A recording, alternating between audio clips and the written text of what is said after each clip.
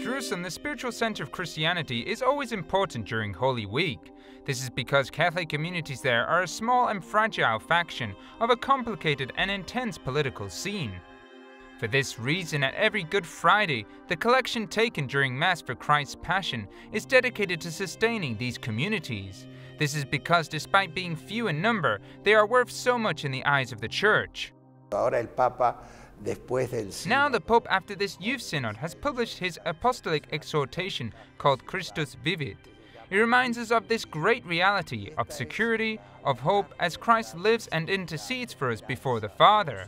However, Christ also lives in the Holy Land, in the Christian communities that manifest the life of the Church within the limits of their number and possibilities. Cardinal Leonardo Sandri is in permanent contact with these communities.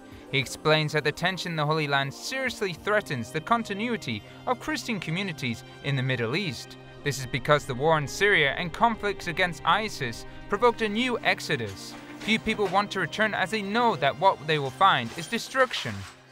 This is the drama of the Middle East, which adds to the already difficult situation of Christians.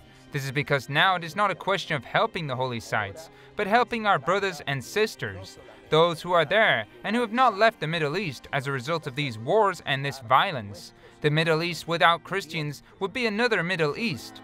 The initiative for the collection was started by Paul VI.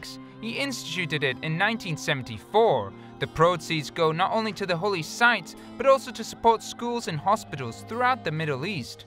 In this way, other communities surrounding the Catholics also benefit.